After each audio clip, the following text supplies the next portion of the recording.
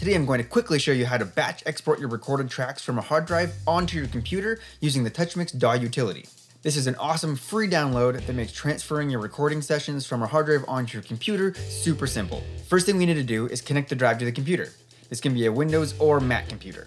Once the drive is connected, let's go ahead and launch the DAW utility and select the recording drive in the first field.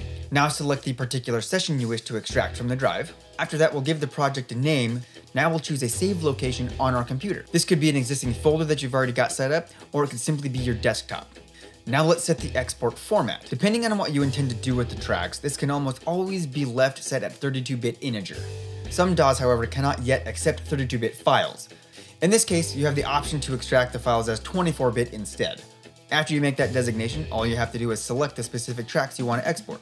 If you want to go ahead and grab all the tracks, you can just hit this super handy button that says All. If you are extracting any of the stereo channels, you do have the option of exporting them as either dual mono or single stereo files.